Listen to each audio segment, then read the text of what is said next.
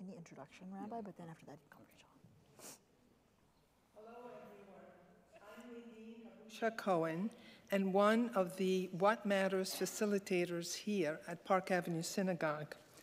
On behalf of my co-facilitators, Marsha Colvin, Erica Friedman, Rita Moser, and Nan Rubin, I want to welcome those of you who are here and those who are on live stream. A couple of hours ago, we screened the movie, The Last Flight Home. And every time I see it, I'm struck by how much it dovetails with what matters. Although you'll be hearing more about the process tonight, I want to share with you what Rabbi Zuckerman said in a sermon as we were jump-starting this initiative. And I quote, "Taking part in a What Matters conversation does not imply a death sentence. It is actually giving the gift of resolution to ourselves and to others. Who shall live and who shall die is not an idea that only applies to Rosh Hashanah and Yom Kippur. It is an idea that speaks to our core, our autonomy to make decisions for ourselves." End of quote. I am thrilled that tonight's program, we are partnering with a number of organizations and synagogue, and I'd like to acknowledge here with us Rabbi Amy Ehrlich and members of Temple Emanu-El, Stephanie Lasher and Mary Harkavy, co-chairs of What Matters at Rodeph Sholom, along with fellow congregants. Stephanie Gary, Executive Vice President, Communal Partnerships, Plaza Jewish Community Chapel, which has been a generous funder and partner of What Matters, and the Shomer Collective, an organization that offers a wide array of resources and programs guided by Jewish wisdom, values, and practices. But last but not least, I'd like to acknowledge and thank Mara Bernstein, Director of Adult Programming here at Park Avenue Synagogue, and her team, who, as always, have made this evening run smoothly and flawlessly. Before we begin, Sally Kaplan, the founding director of What Matters, and a mentor and a dear friend to the What Matters team at Park Avenue Synagogue, will say a few words. Sally? Thank you. Thank you, Nadine. You and the Park Avenue Synagogue team have been incredible partners, without whose help this program would not nearly be the success that it clearly is. I'd like to take just a moment to explain a little bit to you about the What Matters initiative. All of the What Matters partners who Nadine so beautifully acknowledged tonight are a model for how the New York Jewish community can work together to address an important topic that impacts us all, in this case, end-of-life conversations. Did you know that 92% of Americans say it's important to discuss their end-of-life wishes for health care, and yet only about 1/3 of the people in this country have actually had such a conversation? This is the gap that What Matters seeks to reduce. And how do we do it? We train facilitators who can take you through the advanced care planning process and help you appoint a healthcare agent who can speak for you if you're unable to speak for yourself, and complete your advanced directives, such as the healthcare proxy and the living will form. We talk to you about your goals, wishes, and values, and how to communicate those wishes to the important people in your lives. And we can meet with you either one-on-one or in a larger group setting. If you wish to schedule a conversation, a What Matters conversation, or have additional questions after this evening, each of the partnering synagogues here tonight have What Matters teams, so feel free to reach out to them directly. And in the coming days, we will follow up with a letter telling you exactly how you can contact them and read more about the What Matters initiative online. And now, turning to tonight's program. Many of you have seen, or maybe just came upstairs from seeing, The Last Flight Home. And for those of you who have not yet had the opportunity, I hope that tonight's conversation will inspire you to do so. It can be viewed on Paramount+. And speaking of inspiring, I'd now like to take a moment to introduce two of the most thoughtful and informed people on this topic and all things end of life that I know. First, our guest, Rabbi Rachel Timoner, who is featured in the film. Rachel serves as senior rabbi of Congregation Beth Elohim in Park Slope, Brooklyn. Prior to her current role, she served as associate rabbi of Leo Baeck Temple in Los Angeles. She's a graduate of Yale University, received her rabbinic ordination from Hebrew Union College, Jewish Institute of Religion, and was a Wexner Graduate Fellow. Rabbi Timoner serves on the board of many organizations, including the New York Board of Rabbis, UJA Federation of New York, and Plaza Jewish Community Chapel. And you're all familiar with Rabbi Neil Zuckerman of Park Avenue Synagogue, and fortunately for us at What Matters, he's the lead clergy of the What Matters initiative here at Park Avenue Synagogue, and has been a leader, a mentor, and an incredible guide for this project. He will lead the conversation tonight with Rabbi Timoner. Please know that there will be designated time at the end for questions, and I will leave it with that. Thank you for participating tonight, and I turn it over to our esteemed speakers. Thank you. Thank you, Sally. Sally, thank you for being here. Thank you for all you do around this initiative, and it's an absolute pleasure to work together. I want to acknowledge Stephanie Gary as well, who not only has pushed this initiative forward, but so many community projects, including speaking to my Intro to Judaism class about death and dying on a regular basis. So, and Rabbi Ehrlich, I want to thank you for being here. Mara, thank you as always for making this happen. And Nadine, this wouldn't have happened without you. So thank you for pushing and for getting this done. And it's a great gift to be able to work with you. So Rabbi Timoner, welcome. Thank you for joining us tonight in Manhattan. And Thank you for having me. we, as you know, many people were viewing the film before they came up to the sanctuary.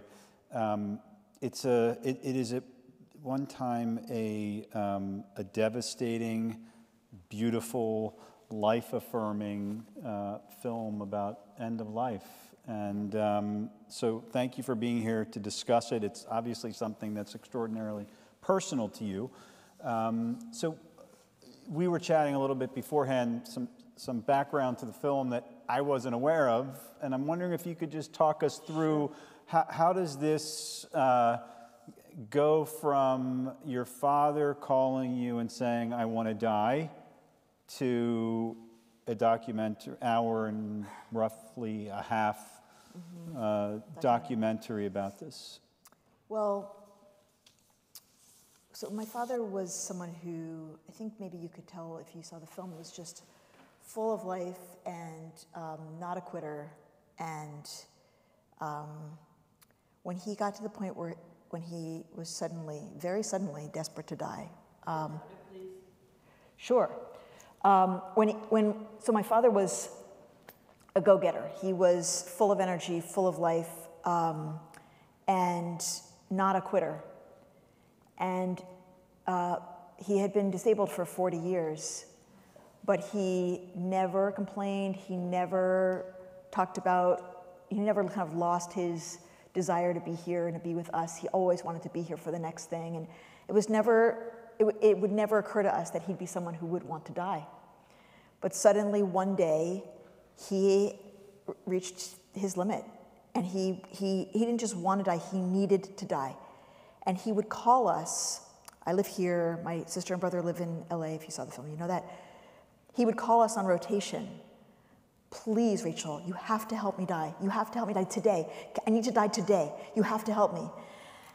And it was shocking and upsetting and so out of character.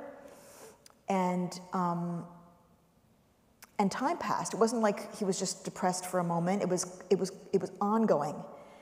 And I would say, Dad, I can't help you die. I'll talk. I'll listen. I did guided meditations with him about kind of like letting go, and I tried to be a supportive presence, but like I can't help you die. And then my brother found out that there was a law in California, and actually he could make this choice. And I'm sure we'll get to the whole question about Jewish law and Jewish tradition, but just putting that aside for now, as soon as my father realized that he had a choice, his entire spirit lifted. He was determined to get to the point where he could start the clock and make it happen. And never, from the first moment he said, I need to die now, to the very end did he waver on that at all. Why do you think that was? I mean, your father is, he was surrounded by family. Beloved by his children and grandchildren and by your mother. I know we're going to get to how this film gets made, but what was it? What switch flipped in your father? And he was hospitalized. So he'd been falling a lot. He was 92. He'd been disabled since he was 52. He started to really not be able to walk. He had been able to walk haltingly with a cane for many years. It was very frustrating for him, but he could do it. He'd get to the bathroom. He could take care of himself in some basic ways. When he started to fall a lot, and then he started having problems breathing, and that was going on for probably 5-7 years. That he was on oxygen. He had COPD. He turns out he also had congestive heart failure. He was really struggling to breathe, and the combination and then the hospitalization around the breathing meant he wasn't going to walk again. And I think for him, that he had kind of soldiered on with his disability for a very, very long time, and this was like the last thing. He just did not want to be confined to a bed for very long. He just did not want that to be his life. And because he had this, he had an accident when I don't know who hasn't seen it, but he had an accident in his early 50s. He was an athlete. He was a CEO of an airline, and he went for a massage. He had his neck cracked, and it caused a stroke, suddenly, and permanent disability. And so he had just, with the best possible attitude, adjusted to that and done his best, and it was not easy, and he'd done it for 40 years. And so when he decided, I am done, we all just were like, how can we support you? Just you get to make the call. Like, you have been here in this world as a active, loving presence for us, for our kids, and now we want to love you back. And this is what you're asking for. How can we be there to help you? So we'll get to that maybe more, but the question you asked was about the film. So my sister is a documentary filmmaker. She's made many films. She has won Sundance twice. She's a successful filmmaker. And one of the things that's interesting about her is that she films everything all the time. We, as her family members, are used to being on film, not on a screen, but just she collects footage all the time. Some of the footage in the film of me in New York was taken years before. That she just comes and films me, and she just films us. I don't know why she does that, but she does. And so she said she wanted to put cameras in the room when we knew that he was going to be coming home. And everybody else was good with it. He was good with it. I didn't want it, but I wasn't going to make a thing about it. It was obviously Dad's choice. If he wanted it, okay. But there was nobody was talking about an actual film that people would watch, ever. And after Dad died, we had the funeral, and then we had a memorial on Zoom because it was COVID. And I asked my sister, could you put together some images just for a short slideshow of pictures of him on the Zoom? We all did this right during COVID. So there was a little slideshow, and she sat down to do it, got into the footage, and couldn't stop, and made a 32-minute little film that became the center of the memorial service, a 32-minute film. So that process got her realizing, I need to do something with this. And she, a couple of months later, realized she really was making a film and called me, because I'm the one who would be the most opposed. And my first reaction was, no, this is private. This is not something for the public.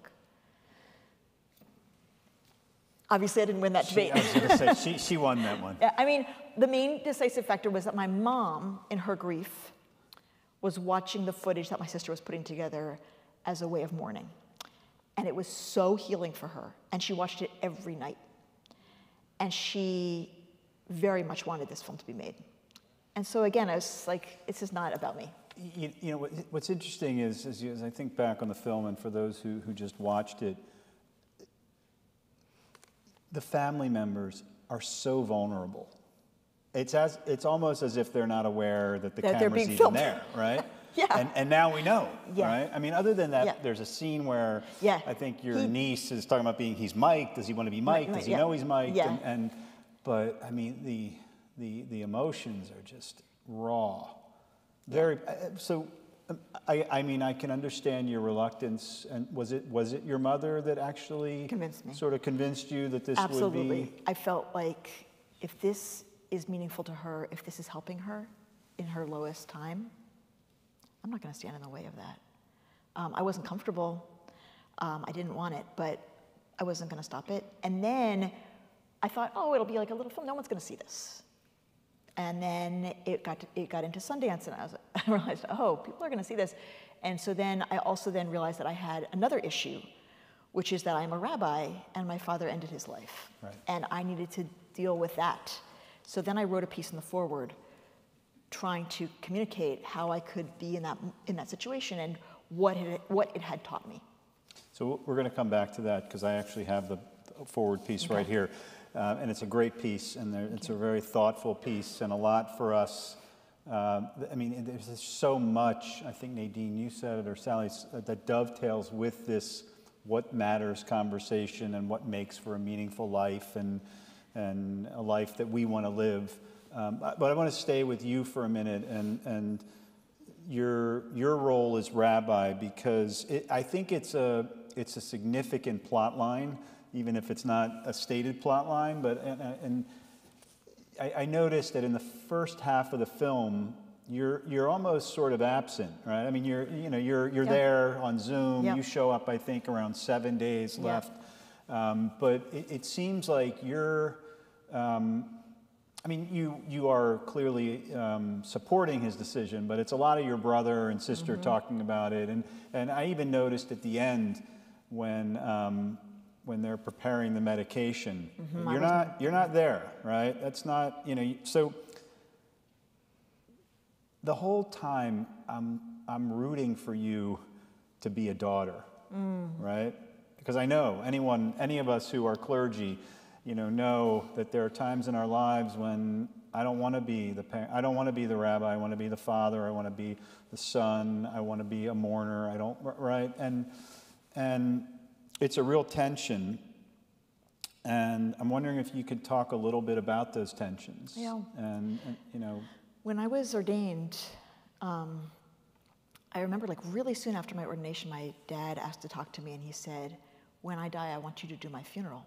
And I right away said, no, Dad, when you die, we're going to have a different rabbi do your funeral, and I'm going to be your daughter. And he said, no, I really want you to do my funeral. And I said, well, we'll talk more about it. I didn't give in, but I ultimately, in time, we had that conversation multiple times, and I just realized this is so important to him. It's okay. So I knew, I was not surprised when we got to this moment that that's what he wanted. We had talked about it for a long time. And yet it's complicated. And also it took, it meant that for a lot of the times that we were together, and there were a whole bunch of Zoom calls. He and I had an evening, a nightly Zoom call that is talked about, but of course you don't see them all. For those, an hour every night, just one-on-one, I was taking care of him. I was being his rabbi. And there's obviously loss there for me in that. I didn't get to do the daughter thing. But I also, what do I want as his daughter? Really, ultimately, if I could have just been the daughter, what would I have wanted? I would have wanted to love him in every way I could love him, to show him my love in every possible way. He was asking for a very specific thing he needed, and I was able to give it to him. There's kind of nothing better than that. Yeah. Really, what do I want more than that? And especially when it came time for the vidui, where I thought, what are the chances that he's going to like fully open up and release things? And then he did, in a way that made a very big difference. I was very grateful that I was a rabbi. I mean, I would say it made a huge difference, right? And I thought it was, and I don't know, I can't speak for everyone, but I thought it was the most powerful. I mean, I'm a rabbi, so, so a little biased. Right? But so I thought it was the most powerful moment of the film. And the backstory of your father's life is so critical here, right? Because, the stroke, and as you said, he seemed larger than life, and the CEO and on TV, and all that was sort of taken away. And so help take us through that vidui moment, because it was so raw, and it was so both rabbinic and loving. And I also just love the moment when your sister was interrupted. You're like, shh. I mean, I got a job to do here. And I'm the older sister, so there was a So little, I could great. pull rank I a little bit loved it. there. So just take us through that moment. It was incredible. We all knew that time in Dad's life when he plummeted from the heights and, lost his wealth, lost his status, lost a lot of his friends, lost his business associates, lost everything. It was so scarring. But I didn't know quite how much he was still holding it.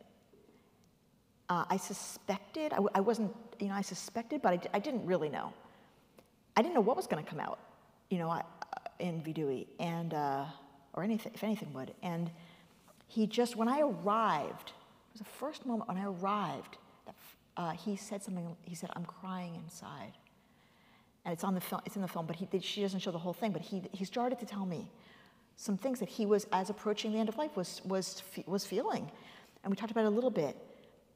And we got interrupted or whatever, it didn't go that long, and I thought, okay, for sure, if he gives me permission to do this, I want to make a space for him. And just so painful to hear his shame, his self-hatred, I don't know, maybe self-hatred is too strong, but self-recrimination, really blaming himself for something that was utterly not his fault. And at the root of it was that he, what I say in the sermon at the end, he had understood that his value in life was being a provider for us. That was his role, that was his kind of fundamental responsibility, and he felt like he failed on that responsibility, and that made him a failure in life. And that was just it's so crushing to hear that he was 92 years old and he was still holding that and feeling like he'd failed, and yet also so incredible that he was unloading it and felt lighter from it and was deciding to kind of change his self-perception in his last 48 hours of life. And he never really voiced any of that before. You never really heard him I remember, I was 11 when he had the stroke. I remember those years, and I remember his anger and frustration. He would take his cane and hit it on the ground when he was trying to deal with the bills, or he was trying to, he was floundering. And they had to sell the house, and it just, there's so many indignities in that kind of situation. And I remember him just being so defeated. And actually I have a specific memory, I don't remember if it's talked about in the film, but he was in physical therapy in those early days, very, very major physical therapy, and he was, I would go after school to be with him in the physical therapy room in the hospital in the basement. And that they didn't have, now a physical therapist is nice to you. That was not like that. They were shout at him, move your arm, and he couldn't move his arm, it was paralyzed. And they would shout, move your arm, and he'd be backward over a bolster on the ground, trembling and unable to move his arm, and I'm 11, and he's my hero, and he was the CEO of an airline, and larger than life, and here he is on the ground, trembling, he can't move his arm, and he's being shouted at. It was my world, collapsing, and seeing him, and there was this moment we had when suddenly I somehow realized that beyond all of that, we were being held. You know, and this was like my first kind of God moment, that we were being held, and that it didn't, like, all of this was true, but also we were being held. And it came over me, I had like a different look in my eyes, I looked in his eyes, he saw it, he changed, his whole body relaxed. I said, Dad, you can just hold my hand. If you just move your arm, I love you, just come hold my hand. And he moved his left arm in a full arc and held my hand. And it was the only time he's ever moved his arm. How did I get on that topic? I don't know. But I think I was saying that, like, seeing him so defeated, so reduced, so shamed, so vulnerable. I didn't need to know it at age 90. I saw it at age 53. And, you know, and we were in that whole journey together, so I knew. But I also didn't know that still at 92, it would be the main thing he needed to talk about at the end of his life. Right. I mean, there are a lot of things he could have talked about. That was the main thing that he felt defined his life. And he took it as his own failure. And that to me was just so wrong. Thank God you're a rabbi. I mean, Really? like that without that presence there. You know, it's one thing. You know, in some ways, the funeral is the least. Right? I mean, am I going to get up? I'm going to give a eulogy at my parents' funeral. Yes. Yeah. But you were doing double duty there, both as a daughter and as a rabbi who amazingly kind of lifted this burden from him, which he was able to. You know, at least the story the film tells is, and he was able to make some peace. Yeah.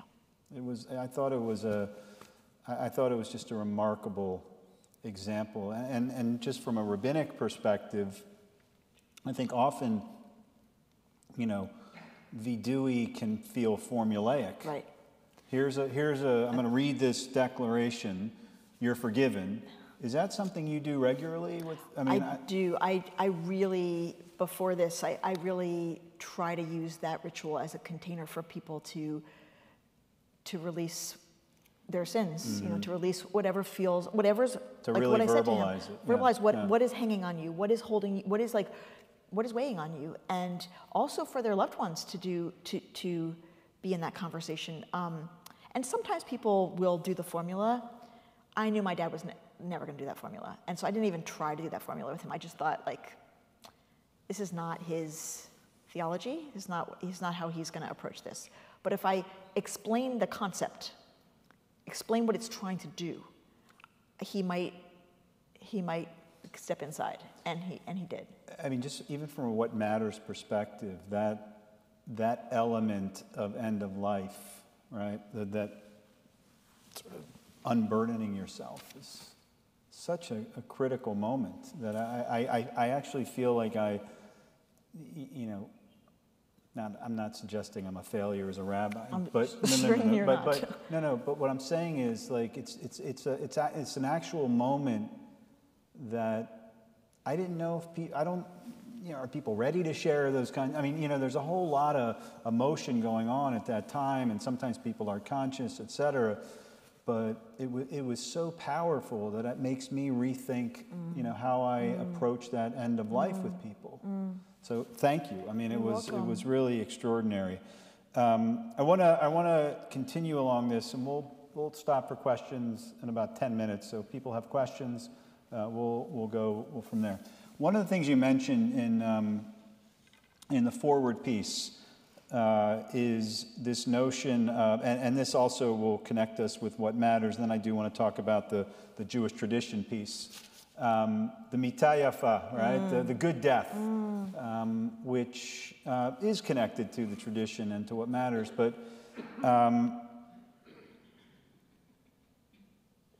you know, you watch this film, and I just can't imagine a more meaningful, beautiful death than what your father experienced, right? Surrounded, I mean, even just the Zoom calls with people. Yeah, I'm just saying goodbye. You know, I'm going to die in a week, and I wanted to let you know I love you. And Yeah. Like, who gets that opportunity? Yeah. And, you know, to be sort of as aware as he was, surrounded by family, one by one, the grandkids come and they say goodbye, and he's giving them some life wisdom. I just thought, you know, the singing, right? I mean, it was beautiful. Can you talk a little bit about this notion in our tradition of a good death, right? Because it is part of our tradition. It is. And the rabbis will interpret it differently, but just talk a little bit about that and how it figured into this moment. I think it's such an important thing to teach and to know that our tradition has the concept of a good death. I think we tend to, you know, we obviously prize life as a people. We're all about life, but also death is inevitable, and it's possible to have a good death. And death doesn't have to be the enemy. You know, death can be turned toward when it's time.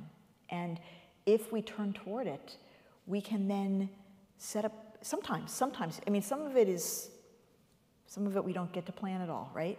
A lot of it we don't get to plan at all. But sometimes there is the ability to call the people close and say all the words and tell each other we love each other and hold each other in that love and sing together and say goodbye, just saturate the room and the person with love. That's possible sometimes. Sometimes it's really not possible despite every intention. Right, but when it is, the degree to which we can be intent, even by the way, if the ultimate decision isn't to sort of end your life, right? Of course. Right, but the idea of being intentional about the end of our lives, yes, and allowing people to say the things they want to say, I yes, thought was just incredibly meaningful. I love the tzitzit. The tzitzit. Talk about that, because I'd never seen that. I mean, and we just made that up. Yeah, I mean, it was like, I feel like you just created a new ritual. Yeah, we just completely made that up. Yeah, I mean, was that tzitzit? Right. That was from his talit. it was the right? one that we cut off. Yeah. Yeah. So, you know, my dad was not an observant Jew. I'm the outlier in the family by a lot. And that was actually my talis, one of my talitot. And I asked him, you know, would you want this? And he was really clear, yes, I want this. So I was cutting off the tzitzit to prepare to put it on him, and then my sister really wanted us to go around and talk, to give him last words of love. And, you know, we thought, well, why not do that, and then he'll have that around his wrist. And that was just completely, that does not come from anyone except us. That was just made up completely. And he was buried with that on his wrist. Buried that with on his wrist and my talis on his body. I thought it must have been some ritual I didn't know about, but it was incredible. It was really meaningful, and it felt really beautiful to me that we both did the thing of not having the four tzitzit, like cutting off one as you're supposed to, but then that was still with him, and it was not just with him, but it was like holding all these words of love. Yeah, it felt beautiful to me. So can we turn a little bit to the tradition, Yeah. and then we'll open it up for questions. So you are a rabbi. I am. Right? You're not just a daughter. You're a rabbi, and as you say in the forward piece, that I mean, you're aware of the kind of public nature of this film, and so our tradition has a lot to say about end-of-life decisions and what constitutes sort of removing barriers to death versus hastening death, and yes. we're all. I mean, I'm talking to the community. Yes. Like, right, we are mostly in favor of removing barriers and not in favor of hastening death, right? And there are different ways to read these sources. You acknowledge that. I want to just read some of your words from the forward piece, and if we could just reflect a little bit about how the shift you went through from sort of, your father, as I said, calling you up and saying, "Can you help me die?" to sort of passively participating, and I think advocating now. I don't know to what degree you advocate, but but that, you know, perhaps there's room in our tradition to rethink some of these questions. Yes. So you're right, I raise this now in a public forum because my sister has made a film about my father's death called Last Flight Home, and her film is premiering at the Sundance Film Festival.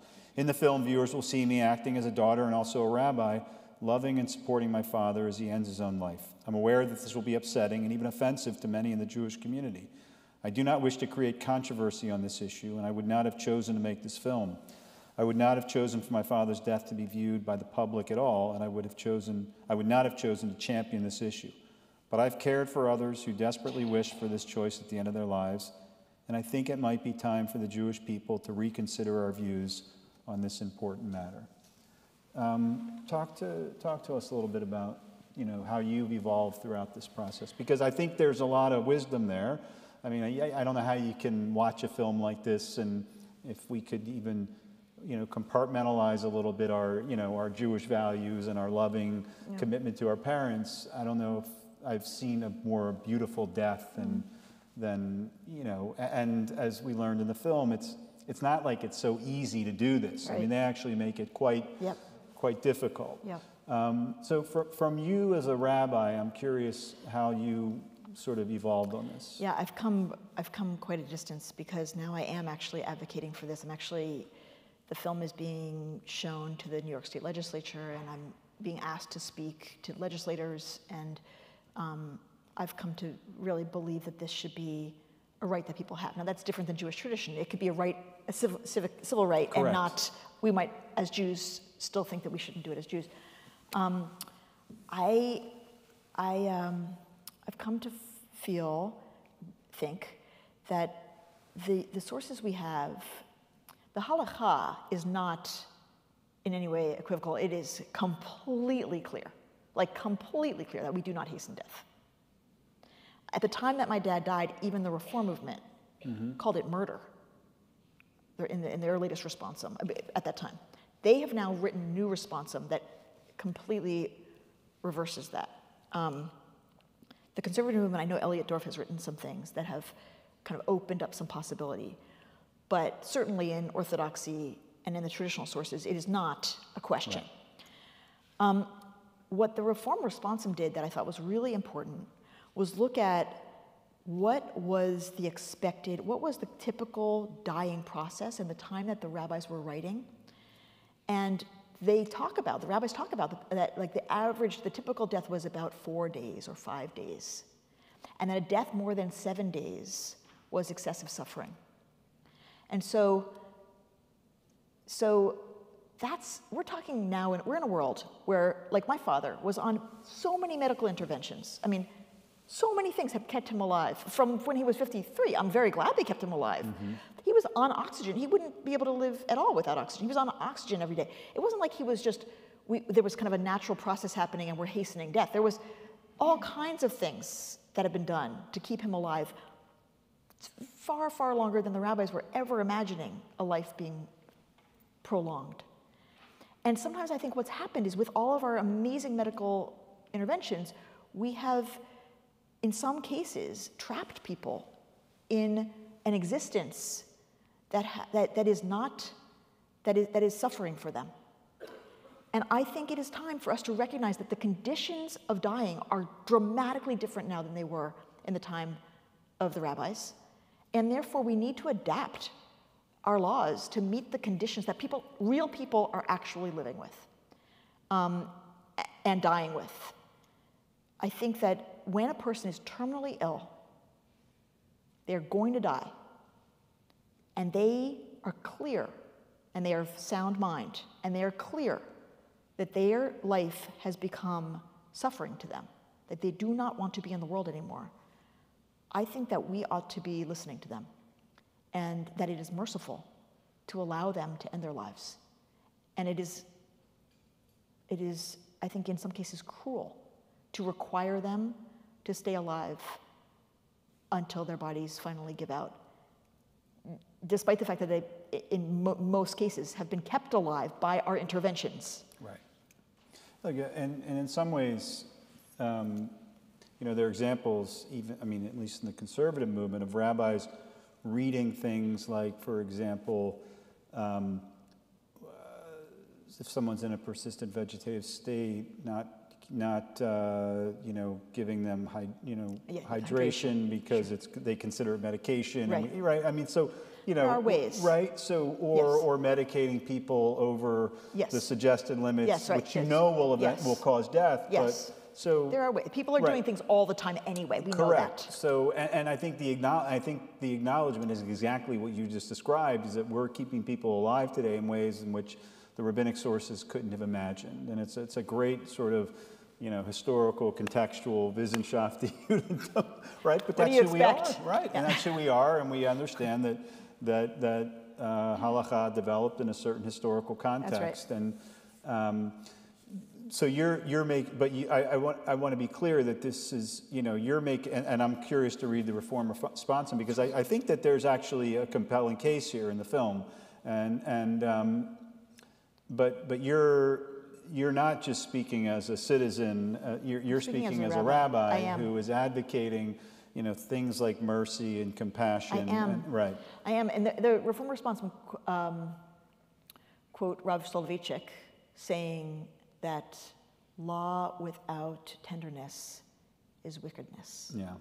And I think that's a really good guiding principle, is that it has to come from a place of mercy. And when a person's begging us and they're suffering, like I had a congregant who had ALS, was desperate, and didn't live in New Jersey. If you live in New Jersey, you can do it. If you live in New York, you can't. And, that's, why would we require him to suffer to the end? Like, what's in it? And obviously the principle for us is life, right? Is never ever wanting to cheapen life, never ever wanting a person to be pressured to end their life, never ever wanting life to be anything but the most sacred, valued, prized thing. That you acknowledge, right? We all acknowledge that. That's it. No, and the question is, when a person is dying anyway, they're terminally ill, and they are saying that they are suffering, is it honoring life to require them to stay alive? Is that actually what honoring life looks like? To me, I think no. I think honoring life in certain cases, when they're of sound mind, when they're terminally ill, that honoring life can look like letting them say goodbye. Yeah, and in some ways the film is just a textbook example of the argument you're making, right? To be able to allow people to die with dignity, and in a lot of ways it feeds into some of the questions we ask in a what matters, intake, right? Like what makes a meaningful life for you? What is, we're asking those questions so people can sort of imagine if I'm ever unable to make medical decisions for myself, what's the criteria by which I define a meaningful life, a life worth living? And right, in a way, you're taking out that, or the Reform response is taking out the persistent, like I'm conscious, I can make my own decisions, and for me, I've reached a point in my life where life, right, it would be better to end my life at this point with the suffering than, and I could say goodbye to my family, and that's where I've come to. And do you have is there any pushback in your, do people push back on you in the community? When I wrote the forward piece, so before that went out, of course, I needed to write to my congregation and say, hey, guess what? I'm in this movie on this topic, and I'm writing this public piece, and I'm about to be associated with this issue, and letting you know. And I wasn't sure what to expect. I got a few hundred responses, and there were some people who said, I'm not sure if I agree with you, but of course, you're your father's daughter, of course, I support you to do this. And I support you as my rabbi to take positions of conscience that you need to take. That was I didn't have anybody say, and I really expected some people to be offended. Nobody said that to me. No one seems to have been. In the forward piece, I definitely expected that, because it's the general Jewish public. Zero negative mail, several hundred letters, almost all people saying, when my husband died, when my mother died, I wished, or I did illegally, or I did, you know, in the ways you just talked about of like upping the morphine or whatever, like, and this law needs to change, and Judaism needs to change. Every single, I had rabbis write to me anonymously that they wouldn't be public about it, but they agreed. I mean, it was amazing. I had no idea that I was stumbling into something where there was so much feeling, so much experience, and so much support, and not one negative response. Yeah, I suspect that, and I'm not trying to speak for all conservative rabbis, but my sense is that privately, if a congregant were to come and have this conversation in a what matters type of way, or it would be hard for me to imagine saying to that person, well, you know, I mean, they might want to know, you know, what the tradition has to say. They probably know by the time they get to me, but to not be supportive privately without coming out publicly about it would seem to me that I would be hard pressed to imagine not supporting someone who, you know, had given this the thought and gone through the process. But powerful topic. Let's take some questions. All right. We can just start in the front, Mara, and I'm going to channel Rabbi Cosgrove and remind you that a question ends with a question. Hi there. It's a short statement. All right? Go ahead. I want to hear the best sign that you got from your father since he's passed.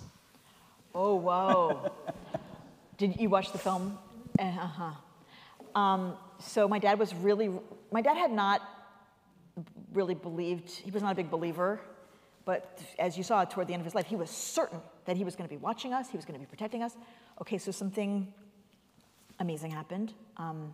My mom fell in her kitchen. That's not amazing. She was not hurt, but she couldn't get up. And she was on the floor, and she's by herself. And she kind of pushed her, like, it took her a long time, but she pushed her way over to the couch that you see her on in the film, and she got onto the couch. And she was just about to pick up the phone to call us when there was somebody in the doorway. And it was Cooper. Cooper from the film, my dad's caretaker. He had been driving along. He had not seen her in a year. He had not seen her since what you saw. He'd been driving along, and he heard my dad's voice say, "Go to Lisa." And then he was like, you know, that's crazy. So he kept driving, and he heard it again, "Go to Lisa." And he turned his car around, and he came. That's a sign. Yeah. Wow. Out of curiosity, you said you were 11 when your father had the stroke, and is there any way that possibly influenced your decision to become a rabbi, to make sense of that? It's mysterious to me how I decided to become a rabbi. I was not your typical candidate for rabbinical school. As a young person, I did not have a positive experience in my childhood synagogue. I did not feel like that was going to be a place that I was going to spend a lot of time. But that experience I just described of this physical therapy room, that was important in my life, that moment. And then many years later, I was in my mid-20s, I really started seeking about God. And I kind of plunged into Jewish life at that point. And then like a decade after that, decided to become a rabbi. So I'm like what they call a second career rabbi. But I think that, I think that, I grew up aware that everything is precious and it's fleeting and you don't know what's coming next, and life can turn in a moment, and I saw a lot of triumph of the spirit and character in my family. I think that those were really formative. I saw another hand, and then we'll go to Joan. Handle this side first, Joan, then we'll go to you. All right. I think the remark that disturbed me most in the film was, I believe it was your sister who said all the stories that would remain untold. all the stories that your father had that would remain untold. You have to understand that I view this as a person who became a widow at 40 with little kids. All the stories that remain untold. There is a certain selfishness in denying the grandchildren, even the children, those stories that remain untold. It's difficult enough to say goodbye when it happens, but the idea of prolonging this readiness to die. I mean, my husband died, he stroked and he had an aneurysm and it was over in hours. Rabbi Nadich talked me through, kept me sane for 2 hours, sitting on the phone in a hospital room in Roosevelt Hospital until his brother could come. But all the stories that remain untold, who will give your family back those stories? I mean, I feel like, you know, I opened by talking about how much I didn't want this film made. I now very much say whenever, you know, I'm out with my sister talking about the film, I was wrong. Like she gave us such a big gift. His story got told I mean, obviously not every story, but more than most people, his story got told and is shared with people, and people fall in love with my dad all over the place, and all these people are contacting me, and they saw it on Amazon, and they're, you know, Amazon Prime, and they're like, you know, call me and say, like, I fell in love with your dad.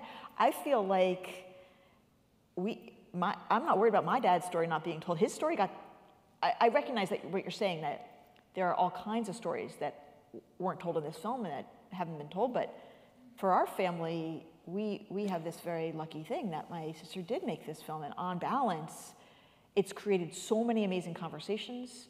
I mean, so many conversations I've had with people who've watched it, with audiences, about the meaning of life, the meaning of death, the meaning of love, the meaning of family. I personally feel, if anything, like it's time to, you know, move the spotlight to some other people's families. But I think that what you're saying is important, which is that every person has so many stories that their life contains. And I think that's why, as a people, we focus so much on memory and commit ourselves, you know, throughout the year. We're coming up on another Yizkor and Pesach, like, commit ourselves again and again and again and again and again, like to remember to tell a next part of the story and another part of the story, and what about this part of the story? And I love that about Shiva. You know, when the family learns things about their beloved who died that they didn't even know, but they're hearing it from a business associate or a neighbor, or, you know, and they get new stories. And I always think of it as like every one of those stories is like a thread, and we're making a new tapestry, and we keep adding threads. And I always just say, like, tell more stories, tell more stories. And so I think that's a beautiful thing about us, is that we really try to tell the stories. And I encourage us to do that. And we don't actually have to wait until a person dies, right? I think that's maybe what you're saying. It's like, let's make sure we're talking about it now. And that's what I meant to say in my sermon at the end. It's like, none of this has to wait, right? We can tell each other how much we love each other. We can show each other how much we love each other. We can tell all the stories. We don't have to wait. Well, I think, and then Joan, we'll come to you. I think also it really does provide an opportunity for people to watch this and understand, as you said, there can be beauty in death. You didn't say that exactly. No, but yes, I would say that. But there can be beauty, and there can be meaning, and there can be an opportunity to share emotions, things unsaid. And I don't know, I don't think even if you take away the decision of your father to end his life, right? Yep. I don't know, I think that most deaths aren't like that. And this is an opportunity for people to see what the possibilities are. Yep. And I think that's a great gift that your family gave us. Thank you. Yeah. I do feel, as a rabbi, I get to be in lots of rooms. It might not be quite like what was on the film, you know, my father's death, but lots of rooms where the room is just so full of love. Yep. Tears and love and beauty. Yep. Yep. Joan. Thank you. Your dad had such a whimsical quality in his use of the language that he was a perfect subject of this, and he was very endearing. Not a value judgment, but a halachic question. Yes, sure. If you made a distinction between foregoing ongoing medication in the case of terminal illness, as opposed to inserting then an active use of new medication to hasten death, is there a judgment halachically between those two? I think my understanding would be like, for example, if we had just taken off his oxygen, that would be halakhically permitted. Correct. But his death would be, my understanding would be like a particularly terrible, like he would be like he was drowning and he would be gasping for air and it would be particularly terrible. But I think that would have been an option. Or he could have stopped eating and drinking. But according to the halacha, is there a differential between the two? Yes, there Yes. is. Yes. Yeah, for Yes, sure. the thing we did violates halacha. There were other options that would not have. They would have been harder. And maybe one would say, okay, if you really want this, do the harder thing. That is a possible response. And in the case of stopping medication, it might have taken the same 14 days. In any case, but Right. it might have been a more difficult That's right. suffering That's 14 days for the patient, I think that's right. where you were able to avoid that. But halakhically, yes, there is a difference. Any other questions? We do. Same row, right there, Maya. Hi, I just wonder if the healing process for you and your family might have been any easier because you were prepared. It was definitely easier for me that he wanted to die, because I didn't have to think, this was not a tragic thing for him. Like, I was sad, I missed him, but he was at peace with he was very clearly at peace with this and was ready to go. And that to me, and I've been with lots of people who didn't do medical aid in dying, but who were ready to go.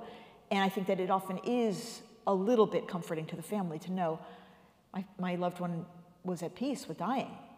So I think that was important. Look, the fact that I knew the date he was going to die, weeks before he died, that was a crazy thing.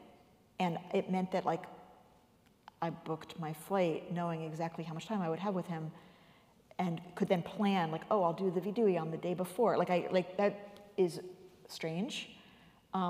I think that it did in some way allow the conditions for us to create a lot of beauty at the end, but certainly that would not be a reason to do, that would not be a reason to do that.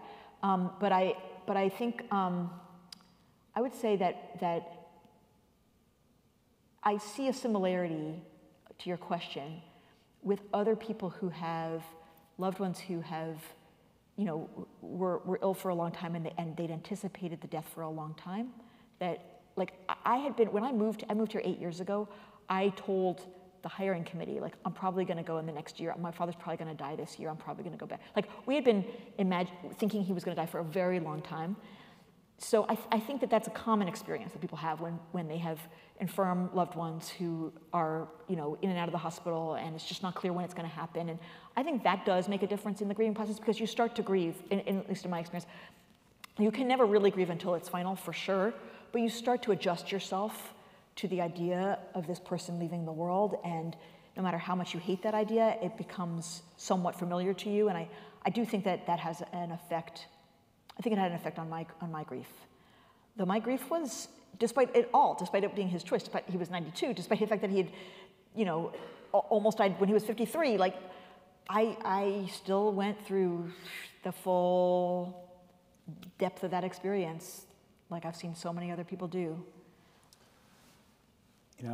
It's also interesting that because I also lost my father during COVID. So, right, the COVID experience of burial and funerals and Shiva was far different. So, I don't know about you. In my case, it was, 5 of us at the graveside, and there was no real Shiva, and you know, the instruments of mourning that are so, you know, important to us were not there. Yeah. So, you know, on the one hand, you had this incredible experience at the end of his life, but I suspect that the Shiva was different than it would have been, you know, had it not been pandemic times. That's true. It was Zoom, Shiva, and I'd walked so many people through that. Correct. And like the profound isolation of that, of being a mourner without people in your house and being like just, it was so hard. So your sister got married after the film, Yes. right? How's your mom doing? How's everybody in the family? Like just Thank you. just checking Sure. in. As she you fell, know them. I know. I You know, hope she's doing better. yeah, you all know them now. My mom is actually still really having a hard time. Yeah. For a while there with the film, there was like exciting news every day. It was like there was a screening here and there was this panel there, and we were flying around the country, and it was like really a lot. And I think it was distracting for a while. I think it was energizing for a while. I think I mean, she's loved everybody laughing at his jokes, and you know, that like that's been a pretty amazing thing for her to have all these people love her husband. But she's having a hard time. And my sister, my sister's actually just put out another film, amazingly enough, and is working on a film. Actually, she's working on a film about, my congregation is in a partnership with a Black Baptist church, and she's working on a film about that partnership, in addition to a few other projects. She's also working on a scripted version of my dad's life. So This time you know you're being filmed for a documentary, though, right? this time I actually like believe, yes. You're aware. I am now aware. I don't know if Rachel Maddow saw this film. She of course approved it, but I don't know if her people approved it or if she watched it or anything, and I have no idea. But that was a funny part of Barbara, it. Yeah, thanks for bringing it. That was a great scene, by the way. It was really great. A lot of great stuff from your father politically, and I'm sure we only heard a small. Yeah, some of it was really graphic. I'm sorry. Yeah. Last thing, the sermon you gave on Yom Kippur, is it up online? Yeah, it's on our I website. want to recommend everybody goes to the website of your synagogue. It's, I mean, the clips that was in the movie was extraordinary, and it's just beautiful Torah for us to think about, because we all. You know, none of us escape life without walking through this valley, so it's really some important guidance for us. Rabbi Timoner, I want to thank you so much for joining us, for the film, and for your honesty and transparency about it all. And we just hope that your father's memory continues to be a blessing to you and your family. And thanks again for being here. Thank you so much for having me. Thank you, everyone, for being here. Thank you for those who are online, and we wish you all a good night.